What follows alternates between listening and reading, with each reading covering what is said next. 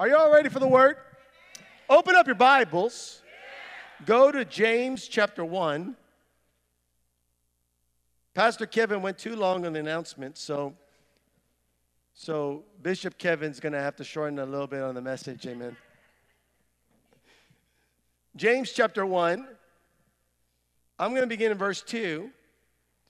My brethren, count it all joy when you fall into various trials, knowing that the testing of your faith produces patience. But let patience have its perfect work, that you may be perfect and complete, lacking nothing. If any of you lacks wisdom, let him ask of God, who gives to all liberally and without reproach, and it will be given to him. But let him ask in faith. Say, ask in faith. With no doubting, for he who doubts is like the wave of the sea driven and tossed by the wind. For let not that man suppose he will receive anything from the Lord. He is a double-minded man, unstable in all his ways. Say, I am not unstable. I am a person of faith. The Bible says we walk by faith and not by sight. As a believer, that's the way you walk. Just like you exist by breathing constantly in and out, and we plan on breathing like that as long as we're living in this world. A believer lives by faith. Faith has to be like your oxygen to exist. And so in everything that you do, you walk by faith. You live by faith. You talk faith. You act faith in everything you do. It's all faith. Because when you walk by faith, you're walking in the kingdom of God. When you walk by faith, you're no longer operating according to what you see or what you feel or what you think about a situation. You're operating according to the Word of God. And the Word of God will give you hope. The Word of God will give you answers to your problems. The Word of God is truth, and you cannot change truth. It is the foundation of our life, is God's Word. Amen. So we walk by faith and not by sight. Say, I walk by faith and not by sight. And I want to talk to you about faith and feelings, because too many people, they start off in faith, but then they go off into feelings. And that's a lie. Feelings are a lie. Feelings are like the wind that blows in and blows out.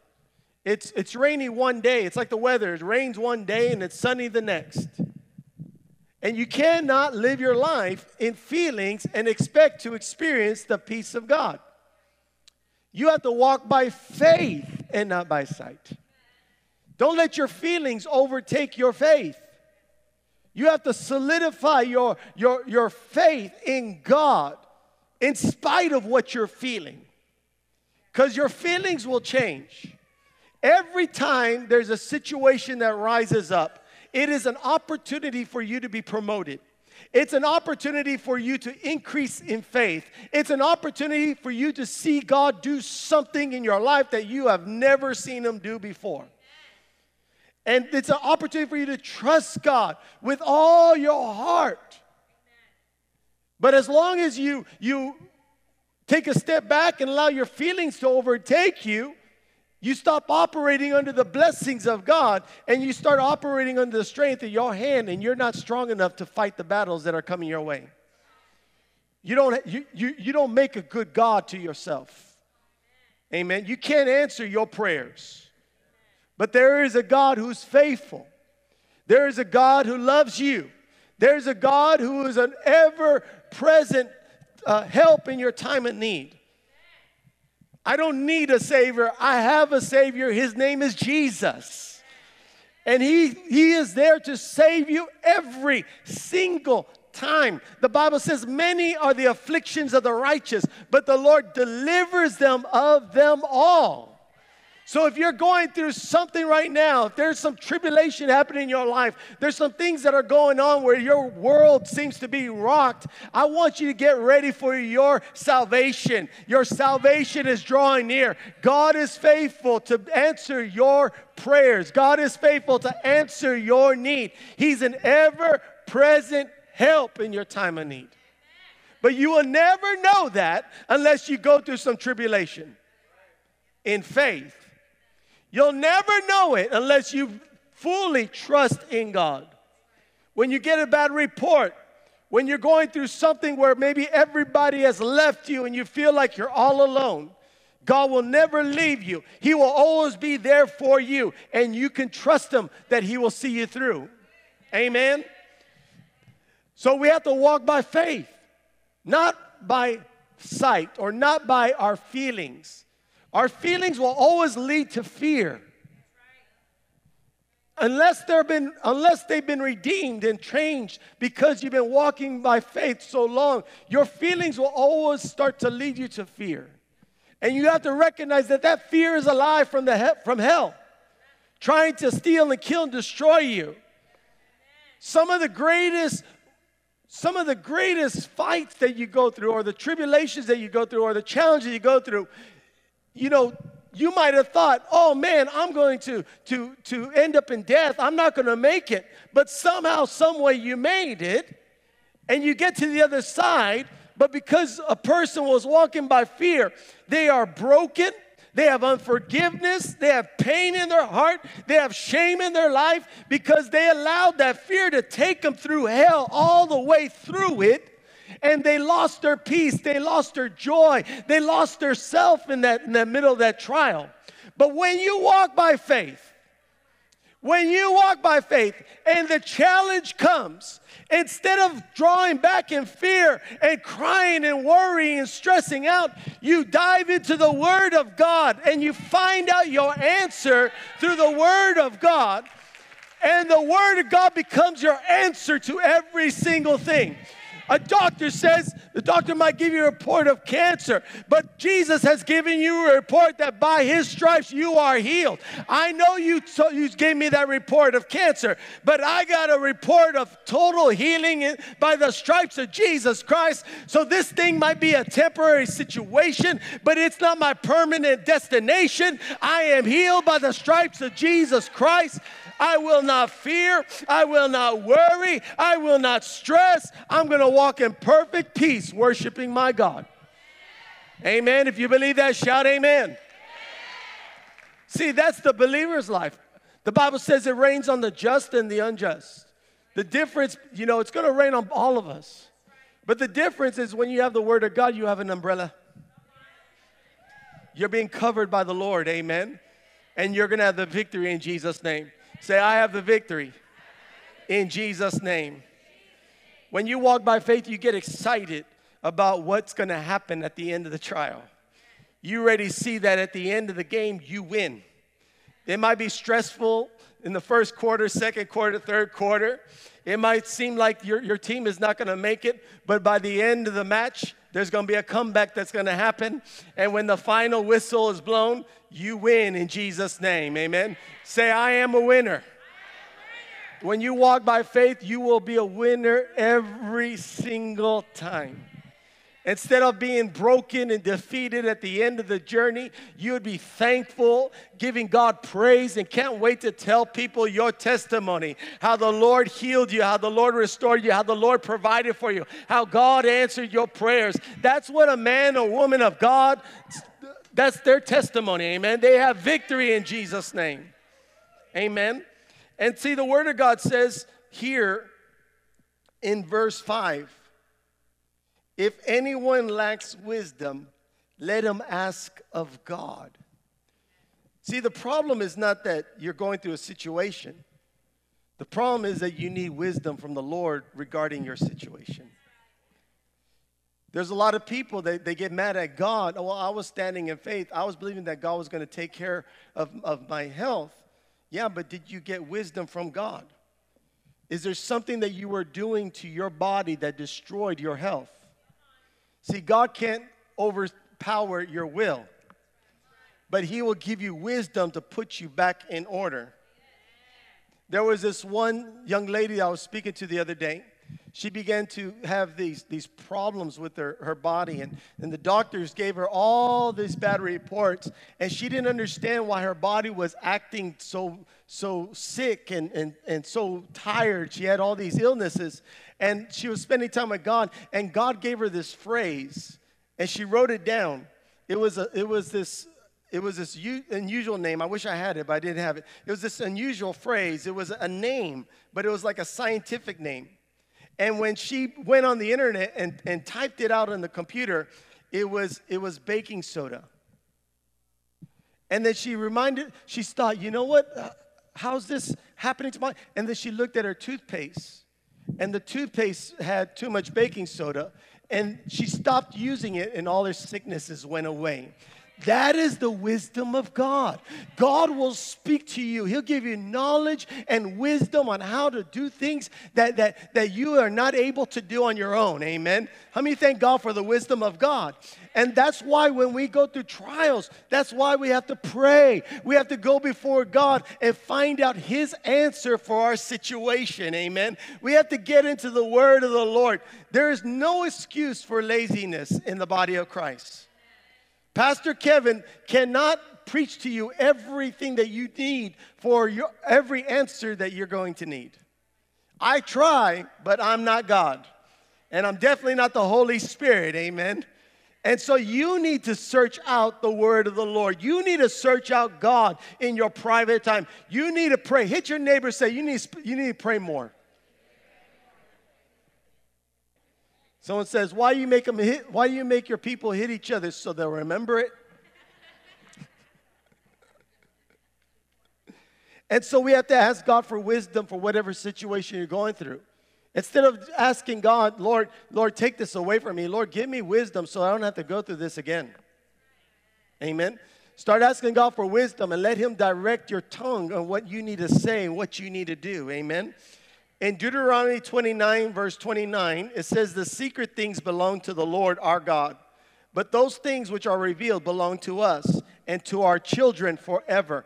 Every time you go before God and you receive something from the Lord, that is not just for you, but it's for your children as well. God gives you an answer, a direction. He begins to give you a truth, something that you never knew. You're able to bless your kids. I thank God for my father. He taught me how to pray. He taught me how to walk by faith, amen. Because he was able to draw out truths through the Word of God and speak it into my life, amen. But there's also the truths that are out there that you need to partake of. There are some people that are doing business without business principles, and then they get angry at God that their business is not prospering. The Bible says that He gives you dominion over the works of His hands. God created everything for you. He said, have dominion. Everybody say dominion.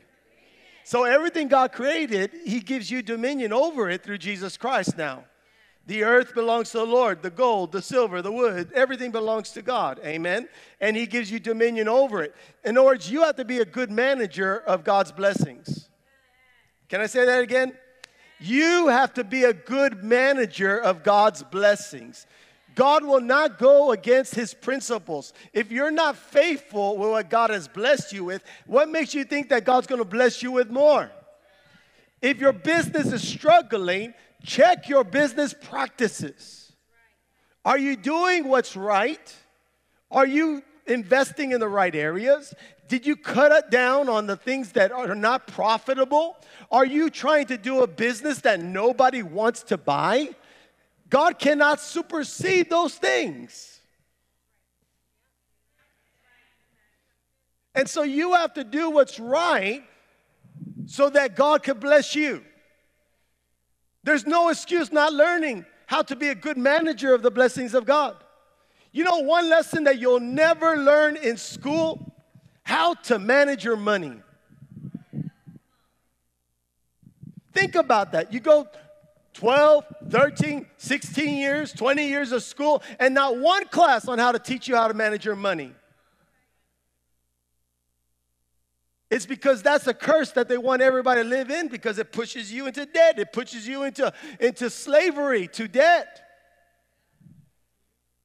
You have to step out of the system and say, I'm going to now manage my money. I'm going to manage the strength that God has given me. I'm going to manage my time. I'm going to manage my health. I'm going to be a good steward of what God has blessed me with, the things that He tells me to do, and also the things that have been revealed already, they belong to you. If you don't know what to do, Google it. Amen?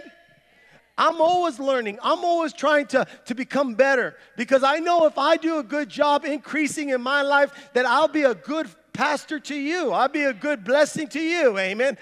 There's things I learned that have absolutely nothing to do with pastoring, but I know that you're doing this, so I'll learn it so I can give you advice. Amen. Say, put things in order. Amen. And then the last thing I want to encourage you, and then we're going to honor God with our finances. Honor God with our tithes and offerings. You have to take it into the Spirit. Amen. You take it into the Spirit because the enemy will come at you in many ways. And there are things that are hidden that you don't know what's happening. Sometimes we get so stressed and so confused and we don't know what to do. But when you take it into the Spirit, you get alone with God. When you go into your closet and shut the door and just get on your face before God and begin to worship Him, you go into the intimacies of God. You begin to pour out your spirit upon God, praying in the Holy Ghost. The angels of the Lord will come and begin to minister to you in the presence of the Lord. God will begin to remove the cloud off your life and begin to put peace and joy in His presence. Amen. And as you are spending time with God, God will give you secrets. How many of you want the secret things of God? He will give you secrets. He'll give you direction. He'll give you peace that cannot be taken away from you. Amen. He will give you so much encouragement. He'll give you a word to begin to speak over your life. And that word will supersede everything else that's trying to destroy it. It's not a coincidence. I keep on telling you, I got a bucket.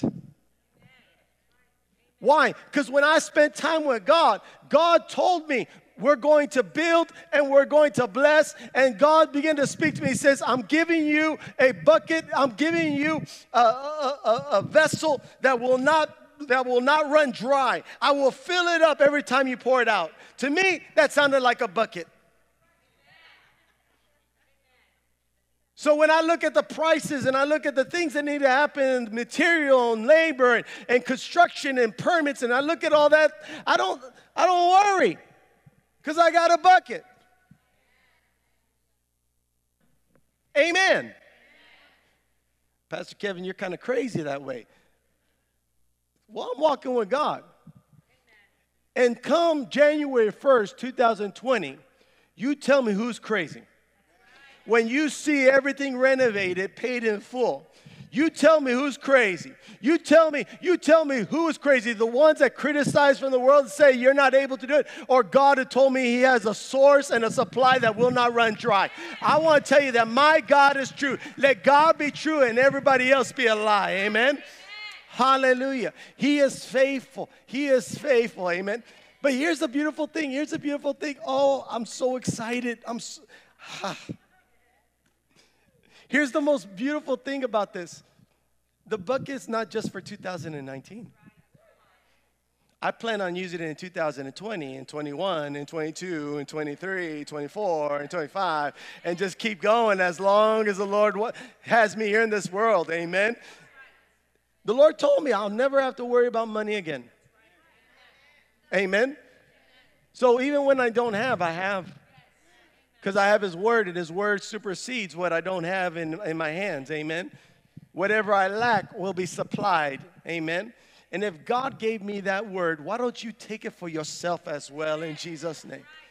Hallelujah. Because the Bible says, it's beautiful. It says, the things that are hidden belong to God, but the things that have been revealed belongs to man and his children. How many of you are my spiritual children in this church? So it belongs to you as well. Amen.